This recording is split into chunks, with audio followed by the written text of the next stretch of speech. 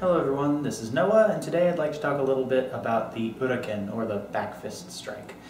Most of the time when people do this strike, they have a tendency to hit with the full flat back of their hand. So essentially when they swing their arm out, their hand remains in a stationary position, locked in line with their forearm, and swing this way. Now that does give you a good solid structure to hit very forcefully with. So you can really swing that in there, essentially like a baseball bat, and just slam it into things, which works quite well for what it is. There's another way to work your Uraken, however, which is a little bit more difficult to accomplish, but it actually works quite well. And that is, if you look at your hand in a straight, flat position, lined up with the forearm this way, when you close your hand into a fist, it naturally has a tendency to turn the hand upward, this way. So what we can do is use this natural slope action that happens to the wrist, this natural curling backward motion, to actually facilitate the strike. And by doing so, that allows us to, instead of hitting with this large flat surface, we can focus our energy on these two knuckles at the front, very much the same way you would with a seikensuki, a punch.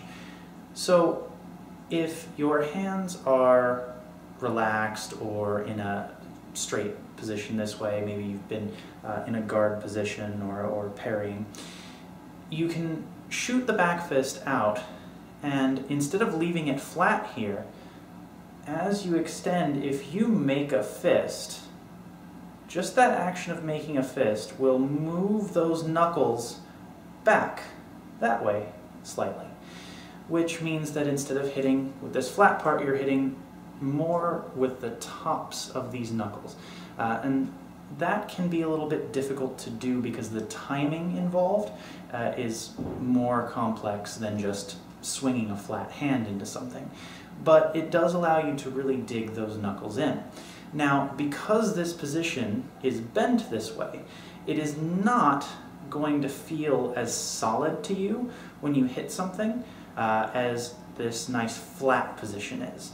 You're going to feel like you've got to hold this position. It's going to not feel as powerful. So if you were trying to hold this position, for example, and swing it into something, it won't have quite the same impact that you're used to. But what it is going to do is dig in more. So this is one of those situations where if you're hitting pads, hitting a bag, that loud smack sound may sound great, may feel great, but what that's really telling you is that you're hitting with a larger surface, and a smaller, quieter noise is more along the lines of what you're going to end up with, because you're hitting with just a very small area.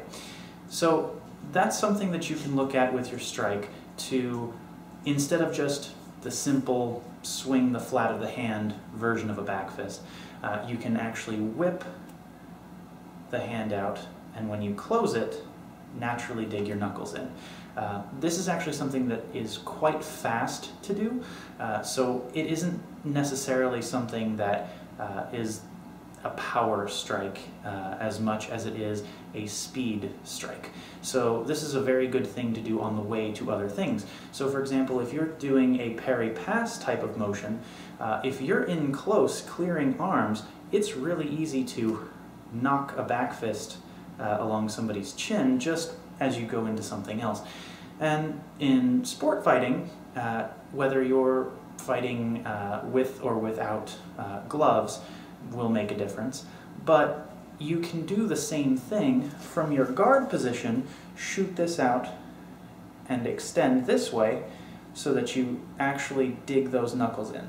And you won't have the same impact just by virtue of gloves or headgear, but it's still something that you can work in there and get a little bit more of a speed reaction out of it, because your hand can be relaxed, you don't have to lock it in place, and that relaxation will help you whip the hand out with a little more speed.